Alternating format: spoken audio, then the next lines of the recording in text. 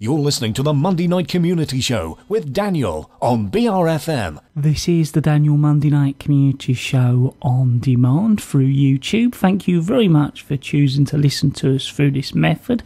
If you'd like to keep up to date with when I add new interviews, then subscribe to this channel.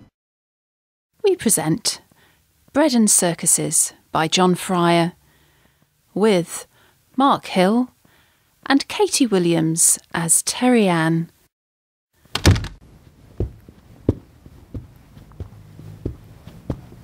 President Martin. President-elect Doyle. It is good to see you. I know this must be difficult for you, and... For me? You're not going to tell me you're glad not to be serving a second term? Not at all. I made my pitch, and the American people made their decision. Democracy in action. If you can't play by the rules, don't enter the game in the first place. Well, that is very big of you. Isn't it? Tradition dictates that we meet, Mr. President. And dictates are what you'll learn in this office. I'm sorry? The pressures of this office, its history, its perceptions by those outside of the White House. No one you meet will ever understand the various pressures that you alone will face over the next 4 years. And some of those pressures will weigh heavily upon your shoulders and your conscience long after you leave these walls. Are you trying to tell me something, Mr. President?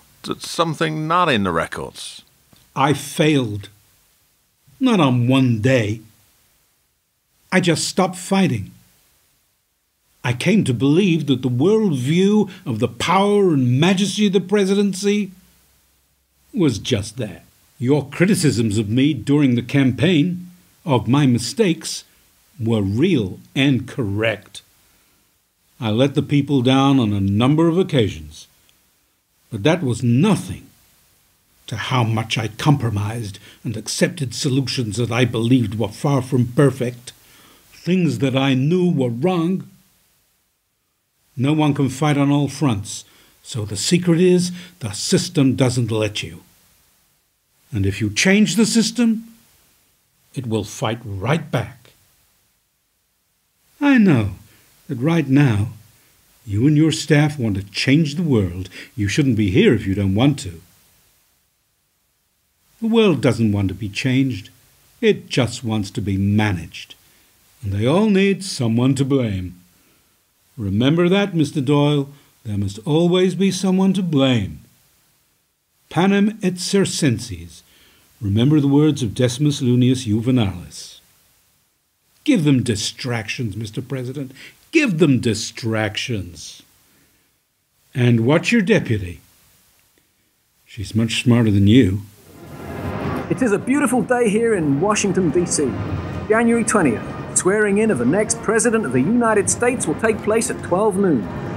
The latest incumbent to hold the office since the first President, George Washington, in 1789. Today is a day of parades, dinners, speeches, and social events. Those in attendance will be members of Congress, Supreme Court justices, members of the military, former presidents, dignitaries from around the world, and Medal of Honor recipients. And of course, an audience of hundreds of millions from around the world.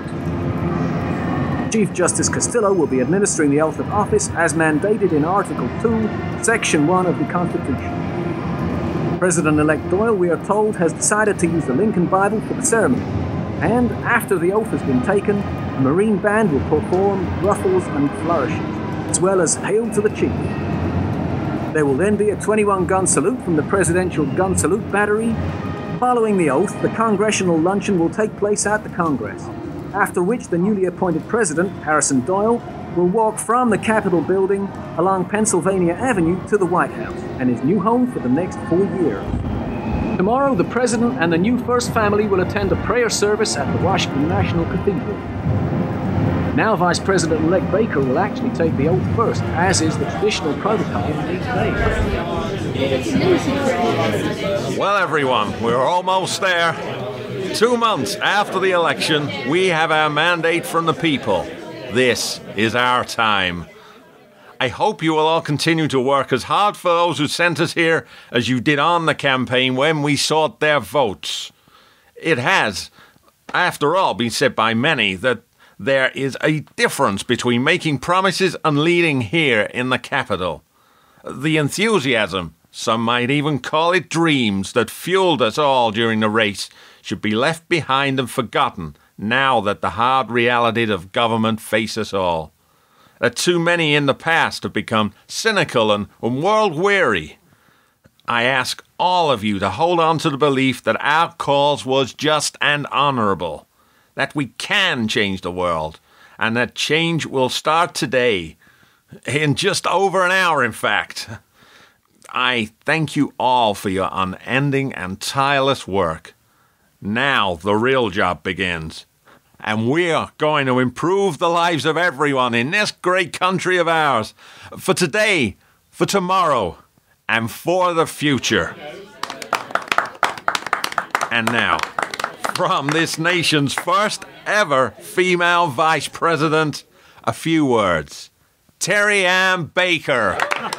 Thank you, Mr. President-elect. But not for long now, I think. I just wanted to say what an unbelievable privilege it has been to be part of this historic adventure.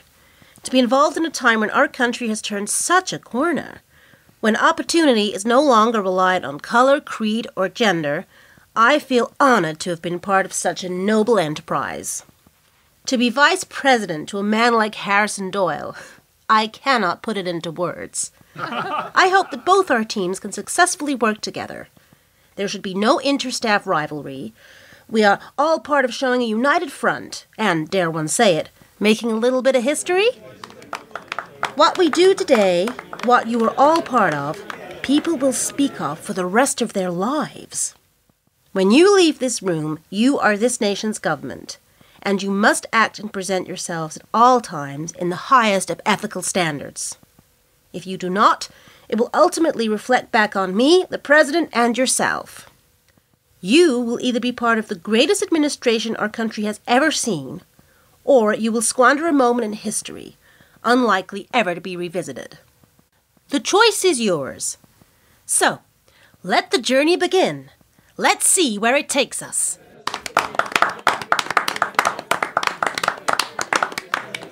Agent Marshall. Yes, sir?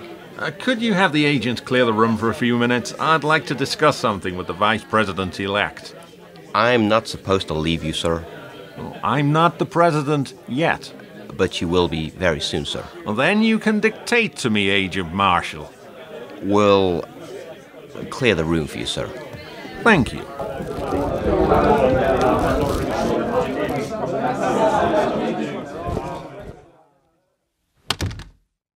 Madam Vice President. Mr. President. Don't ever do that again. Do what, Mr. President? You know very well. I told you at the beginning that I intended to win. That's not what I meant. Your team of incompetents threatened to throw it all away on numerous occasions. In fact, I was surprised, Mr. President, why you kept so many of them hanging around. Too many times the story became the latest overheard conversation of staffers, and not the statements that we were trying to put out. My team are my affair. I don't have to justify their actions to you. Even if they threaten the administration? This administration hasn't even started yet. Well, thank the Lord, Mr. President, because there are members of your team that shouldn't be here. If you had fired several of them at the beginning, as I suggested, they would have screamed and shouted, but then that would have been an end to it. They would have been out, and the damage to the campaign would have been dissipated very quickly. Now that we're here in Washington and they are part of your staff, when they foul up, which they will, the damage will be on us all. Me, you mean? No more meetings behind closed doors. No more secret talks. What? No more policy on the fly. No more gathering of staffers around to discuss how to save the world. Hey, I gave my time to those who gave theirs. I was running for the highest office in the land. I had to make them feel special. But respectfully remember that the next time you decide to have a late-night meeting with advisors, I don't want to learn it from a drunk in the bar. What? Who? Dan Rutherford. You didn't give him the job he wanted, or even the job he expected. Oh, it would have looked wrong. He wanted to be on a new energy task force. I had appointed a chairman, as you know, committee members. They are all younger than him. He would have looked out of place. He would have looked old. He is old. I considered a subcommittee. And? He still looked old. And he said he got you into the White House, and now you wouldn't repay the favor. Don't look at me like that, Terry Ann. I feel bad enough as it is. Dan's been with me since the beginning. Dan stayed when others turned their backs. Just because you rose, it doesn't necessarily follow that he would be dragged up as well. I think he took it bad. Actually, he took it very bad. And old men, they can be so indiscreet in their cups. That's the expression, isn't it? In their cups. Every time we make a decision, we upset someone, don't we? And when we've upset enough, we'll be out. Dan blames you for Tommy's death. And we will have to deal with that at some point. The telephone records show that the number he rang just before his death was a cheap disposable bought almost a year earlier from a street vendor. The phone company hasn't even cancelled the unit. Tommy died at his own hand, if you remember, while acting as a bagman for illegal arms sales. I know he spoke to someone just before he shot himself, and I know who I suspect. And I'm suspecting as president, I only have to pick up the phone and talk to the Attorney General. Yeah, but secrets only become a problem if they come out into the open. Tell me one political secret that with time did not come out. The airing of dirty laundry in public has been the fall of many leaders.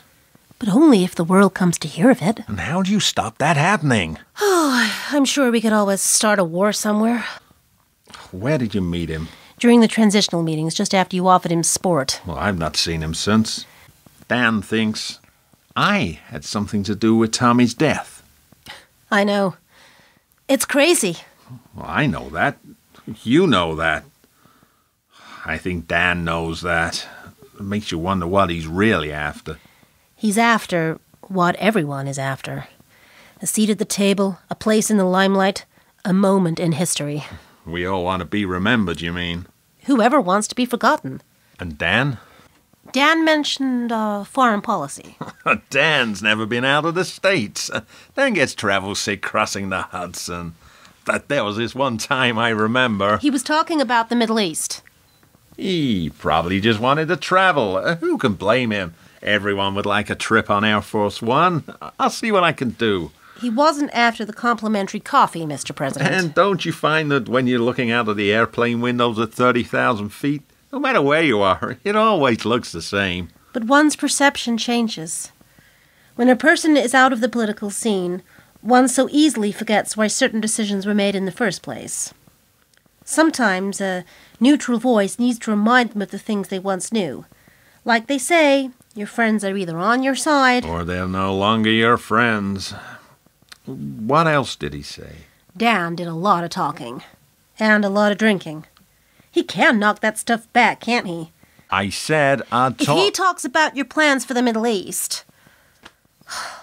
Peace in that region of the world has been the dream of many that entered the White House. But it has proved elusive. Now, there are certain groups in certain parts of the world that like the status quo as it is. They will not take well to a new president telling them how to do business. There are groups here that will never forgive you for even trying. This is a lose-lose, Mr. President. No, Madam Vice President. It's history in the making. It is what politics is about. It is what this administration is going to be about. We won't be just one more bunch of policy wonks that came into the office full of dreams just to leave with little to show for it but frustration and bitterness. We are going to restore this nation's image in the eyes of the world.